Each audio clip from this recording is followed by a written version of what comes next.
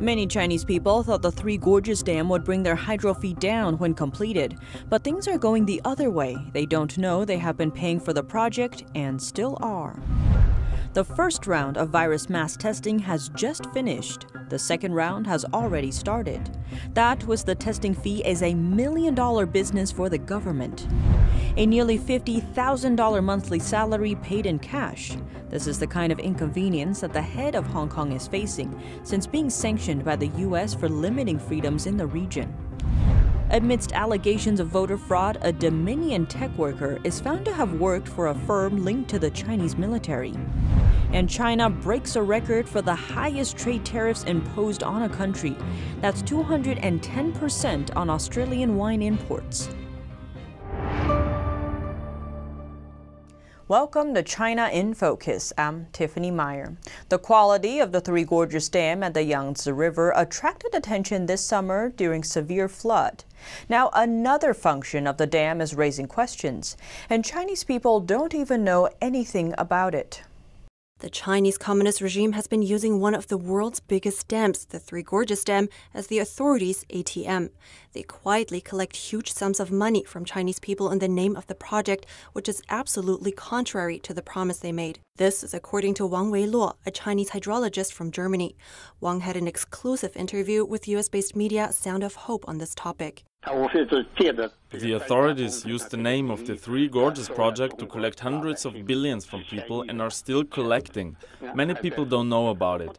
They only know that the Three Gorges project is the world's largest. So many were in favor of the project when it was initiated, because they can make money from it and get promoted from it. He points out that the CCP authority has been collecting a special tax entitled Three Gorges Project Construction Fund since 1992, and they later changed its name to National Major Water Conservancy Project Construction Fund in 2010 and continued collecting for another decade. The Three Gorges Fund is not overtly collected, it's collected covertly, so that many people don't realize they pay such a tax.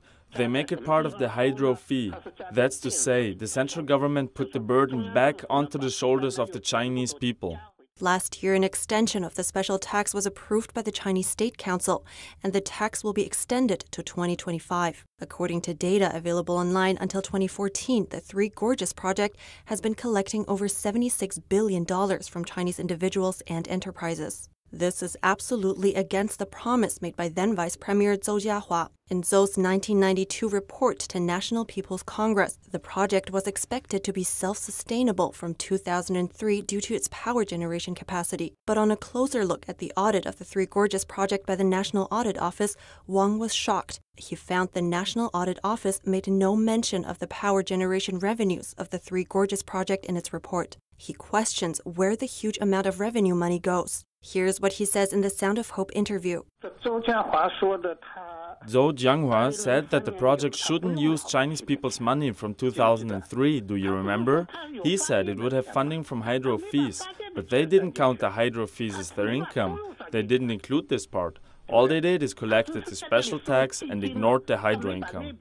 Wang called the Three Gorges Project Construction Fund a genuine ATM because the authority neither pays interest nor will pay the funds back. Wang said the authorities should stop the special tax immediately and pay the Chinese people back all of the money collected. Reporting by Xu Wenhui, NTD News. Now we look to the CCP virus situation in China. Authorities in Tianjin City say everything is under control. But reports are coming in from locals who say they've seen things the media isn't publicizing. A viral video that's circulating online suggests the situation in the city may be worse than authorities are letting on. The woman who filmed the clip said all quarantined people in the Tanggu district have been transferred to the Haiben People's Hospital, adding that there were already 50 or 60 vehicles this morning and they are still coming. She advised people not to go to that hospital, calling it scary, and noting that a number of police officers are on guard. Earlier this month, mass virus testing was done in some of the city's districts. Official results claim that not one of them came back positive. But the unusually positive results have locals questioning why there are still so many ambulances lining up outside hospitals. And in another city called Manzhouli, 2 hospitals were suspended earlier this week. That's after the city was put under lockdown a week ago. Local authorities say they've tested 200,000 people this week. Of them, they say only 12 were found to be infected. The city is located in China's Inner Mongolia Autonomous Region. According to the area's medical insurance bureau, a virus test costs $16, a relatively high price for the region's population. Meaning for the first round of mass testing, citizens have paid over $3 million in testing fees. A second round of mass testing began on Friday. Now we turn to Hong Kong. Beijing is taking more action in Hong Kong to limit the freedoms of this international financial hub. NTD's business reporter Paul Graney talked to a Hong Kong businessman about the situation. Well, unfortunately, after the National Security Bill has effective on July 1st, when it was coming, I knew they want Hong Kong to be the same as mainland China. China's draconian law abolished Hong Kong's freedoms, stifled the pro-democracy protests, and brought Hong Kong under Beijing's full control. UN says within 2 years, Hong Kong will be exactly the same as the mainland city of Shanghai. And UN warned that it's not just Hong Kong that's succumbing to the CCP's influence. He sees China's growing influence over American society and even its mainstream media. State-run China Daily is still paying millions each year to run propaganda in publications like the Wall Street Journal and the LA Times. So what I saw was it really shocked me that how well the CCP have done in changing the world, in controlling the world. And the financial world may be the same. Money has flowed from Wall Street to China for decades. Even this year, after China tried to cover up the CCP virus, money continued to flow there. In an interview with Hong Kong's International Business Channel, the city's chief executive, Carrie Lam, admitted that she now faces certain inconveniences. That's due to the sanctions imposed by the U.S. after she backed Beijing's draconian national security law on the city. I'm using cash every day for all the things. I have piles of cash at home because the government is paying me cash for my salary because I don't have a bank account. Based on the U.S. sanctions, any bank that does business with Lam would face punishment. That's even including transactions like opening a bank account. Lam brings in an annual salary of about $570,000 US. One of Dominion Voting System's key tech employees has been found to have worked for a firm backed by the Chinese military. That's as the company remains in the hot seat of voter fraud allegations. NTD's Juliet Song has the details. A key person behind the Dominion Voting System has an unexpected former employer, a Chinese company that's accused of endangering U.S. national security. That's according to a report from political news outlet, the National Pulse. The report comes as Dominion remains at the center of election controversy. The company is facing allegations of rigging election results. In a Twitter post, President Trump quoted a report claiming Dominion deleted 2.7 million Trump votes nationwide. The company denies these claims. Dominion is one of the largest voting machine providers in the U.S. More than 30 states use its software, including those with razor-thin margins, like Georgia and Arizona. The employee in question is named Andy Huang. His LinkedIn profile shows he holds an important role, manager of IT core infrastructure. The title suggests he's familiar with the chief infrastructure of the algorithms behind Dominion's software. Back in early 2000, Huang worked for China Telecom, a company that the Department of Defense says is owned or controlled by the Chinese military. And this April, federal agencies, including Homeland Security, called for banning China Telecom, citing national security risks. Huang has since removed records of his employment at both Dominion and China Telecom from his LinkedIn profile. Juliet Song, NTD News. The U.S. is set to restrict about 90 more Chinese aerospace and other companies from buying U.S. goods and technology. It's due to their ties with China's military. This, according to a Reuters exclusive report. The draft copy of the list seen by Reuters says U.S. suppliers must seek licenses to sell commercially available items to the Chinese companies. The report says Commercial Aircraft Corporation of China Limited, or COMAC, is on the list. It's believed to be spearheading Chinese efforts to compete with Boeing and Airbus in large aircraft production.